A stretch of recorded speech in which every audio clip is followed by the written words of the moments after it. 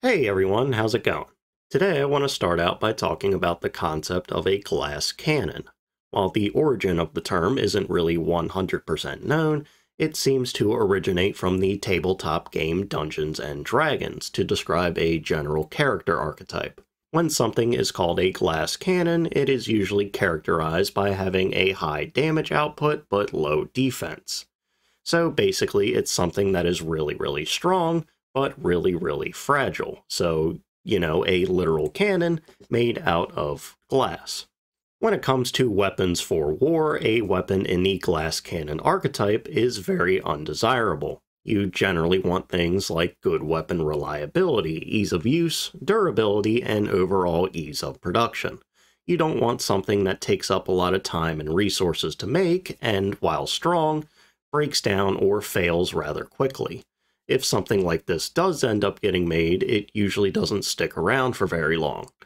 So with today's subject, we see a wartime glass cannon, a tank that was made in very limited numbers. A tank that was rather quickly superseded by something more reliable, even though, reportedly, it had quite the impressive combat record. This tank is the Panzerjager Tiger, also known as the Ferdinand and later as the Elefant. The Elefant, as I prefer to call it, began its career in a design contest for a new German heavy tank in 1941, after the early stages of Operation Barbarossa in the Soviet Union showed that German tanks often lacked adequate firepower when compared to Soviet medium and heavy tanks. Ferdinand Porsche of Porsche, and yes, it's that Porsche, submitted a design and began production on about 100 or so tank chassis. Unfortunately for Porsche, however, a different design from Henschel & Son would be selected for production instead, in part because of the drive and engine that Porsche decided to use, which we'll get into a little bit more later, so Porsche would end up having about 100 tank chassis that he wasn't really doing anything with. While Henschel's design would later become the Tiger I tank, it was decided that Porsche's design should be reworked, and by early 1943, it would begin production as a heavy tank destroyer. For this role, it would be given the brand new 88mm Pak 43 anti-tank gun. Now, as you can see from Porsche's original design and what the final product was, the biggest change from the initial proposal was that the turret was now situated at the very rear of the tank, as opposed to right at the front. This design, with the turret section at the very front or very back, was likely done to help balance the weight in conjunction with where the engine was. In the tank's final design, it would have a rather odd internal layout that would make it stand out when compared to most tanks in the war. It was operated by two distinct and separate crews. There was one crew of two located at the very front of the tank. They were the driver and radio operator. The rest of the crew, usually a group of four, was located in the large rear turret, or casemate in this case, as the turret section was fixed and could not move, and they operated the 88mm gun. These two crews were completely separated and had to rely on radio communication to coordinate movement and attacks. Located in the center between the two crews was the system of engines that would power the Elefant.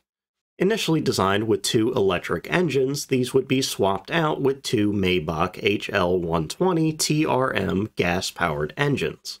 These engines would power two generators, which in turn powered two Siemens Type 1495A DC electric motors. Each one of these motors would power one side of the tank. While using this hybrid gas-electric system would make it easier to reposition the engines to wherever they wanted inside the tank, it also meant that the Elefant would need much more maintenance and general upkeep, as this system was much less durable than more standard mechanical designs. Additionally, those engines would have to work very hard due to the sheer size of the Elefant.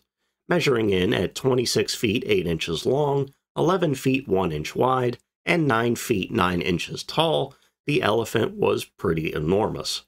Compare that to something like America's classic M4 Sherman, which measured in at about 19 feet 2 inches long, 8 feet 7 inches wide, and 9 feet tall. Granted, the Sherman was a medium tank and not a heavy tank, but still I wanted to use it as a common point of reference, and the Elephant was still huge regardless. If that wasn't enough, the Elephant was equipped with some of the heaviest armor seen in World War II, with frontal armor that would max out at a staggering 200 millimeters, or 7.9 inches. In terms of sheer size, and when compared to things that actually made it to combat, there were very few tanks that could really match it. One such example was the Tiger II tank, which appeared about a year later. Because of its size and armor, the Elephant weighed 65 tons or 143,000 pounds, about 80,000 pounds more than the M4 Sherman, and 50,000 pounds more than the M26 Pershing, an American heavy tank that would appear later on in the war. For its movement, the Elephant would utilize a rather simplistic design, with 2 rear drive sprockets, 2 front idlers, and a total of 12 steel wheels, with built-in springs to fill out the treads. The drive sprockets and the idlers were basically identical in their design, and the tread system as a whole was almost symmetrical. Additionally, the entirety of the Elephant suspension was located outside the hull, and a great deal of it was tucked underneath the main body. This would give the tank more space on the inside and would hypothetically make repairs of the suspension much easier. But in reality, this is where the Elephant would start to run into problems. Before getting into that, though, let's quickly go over some of the tank's other issues. For one, the original design did not have any kind of secondary armament, meaning that when enemy vehicles or infantry were close enough, the Elephant couldn't really do anything to protect itself. The men inside would be equipped with an MG-34 machine gun, but there wasn't any real way to fire this from inside the tank in any effective manner. Later changes to the tank would rectify this, and it was given an MG-34 ball turret at the front. Another issue, a much bigger issue, was that the engine's cooling system was not sufficient enough to actually cool the engine, which did lead to several cases of the engine catching fire. At least 5, and likely more, of the total 91 Elephant tanks that would be made would be lost from engine fires alone. While this was certainly a major issue, I think the bigger issue was that the suspension itself proved to be too weak and the Elephant too heavy, which led to significant logistical issues and losses overall. For a clear example of this, we can look at the Battle of Kursk in mid-1943, the first time the Elephant tanks would see combat. Before the tanks would advance, the Germans first sent in small Borgward 4 remote-controlled demolition vehicles into the field to help clear out any anti-tank mines. However, these weren't perfect, nor could they clear out every mine in the field, which meant that a good number of the advancing Elephant tanks would end up falling victim to mines that often damaged nothing but the suspension. However, because the suspension was rather faulty to begin with, and the weight of the tank was so great, this made actually recovering it for repairs a massive undertaking, and several tank recovery vehicles were needed to remove a single Elephant tank. This led to a somewhat common practice in Kursk and later battles where if the tank were immobilized through damage to the suspension, many would elect to just destroy it themselves and flee rather than even try to recover it. After the Battle of Kursk ended as a result of a combination of tanks being just destroyed by battle, tanks being abandoned and destroyed, and tanks just randomly catching on fire, as was an issue, of the original 89 that would enter the battle, just 50 remained, and only a dozen or so could be considered combat ready. From this point until the end of the war, these 50 or so surviving Elephant tanks would rotate in and out of being in repair, largely due to engine issues, suspension issues, and general maintenance, and they would slowly atrophy, losing a good deal of tanks to engine fires and the intentional destruction of immobilized tanks.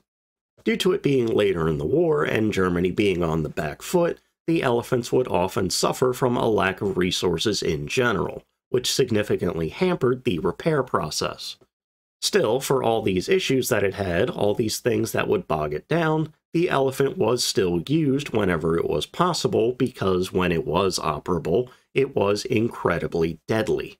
A major reason why the Elephant tanks stayed in action for all their issues was that their reported combat record was extremely impressive as far as tanks and tank destroyers go. Of course, while we can't accept the German after-action reports as 100% fact, and the numbers are most certainly inflated by a significant amount, even when accounting for that, these numbers do really stand out. At the Battle of Kursk alone, Elefant tanks were claimed to have destroyed over 500 armored vehicles, and for the war as a whole, it was claimed that for every Elefant tank lost, 10 enemy armored vehicles were lost. Again, while these numbers are certainly inflated, its actual kill count, whatever that might be, would still be incredibly impressive. Plus, with its 200mm thick frontal armor, the Elefant could take quite the beating. A good number of those destroyed in combat had to be defeated by enemy artillery firing in a more parabolic arc, which would hit the thinner armor at the top of the tank chassis and casemate. Otherwise, the thick armor could stand up to a multitude of enemy strikes before falling, making the Elefant a very tough nut to crack. But at the end of the day, the biggest enemy of the Elefant was itself. It certainly would pack a devastating punch with its 88mm cannon, which is why it was kept around so long and was constantly repaired and sent back out. But because of its weak suspension, maintenance-heavy engine, and rather alarming tendency to just light itself on fire, it struggled to stay on the battlefield. In the end, this is why only a total of 91 Elefant tanks would be made from the original 100 tank chassis. A different tank destroyer called the Jagdpanther would be made shortly after the initial production run of the Elefants, and while it was less armored than the Elefant, it had much better mechanical reliability and mobility overall, while still packing the punch of the 88mm gun.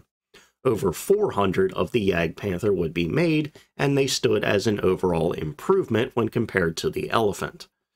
Still, while the Elefant has now gained a reputation for being incredibly unreliable overall, it was still an incredibly powerful tank in its day that was just ultimately defeated by itself. It was a real glass cannon, or more accurately, maybe it was like a really buff guy with glass joints. Alright, and with that, we're going to go ahead and stop for today. So, thank you all for watching. Remember to like, comment, and subscribe. To be honest, I kind of think the Elefant looks like the Crimson Chin from the Fairly OddParents, and I love it. If somebody could make a World of Tanks skin for it that looks like the Crimson Chin, that would be absolutely wonderful. So anyway, I hope you liked the video, I hope you'll tune in for my next one, and I hope you learned something in this one. So, see ya.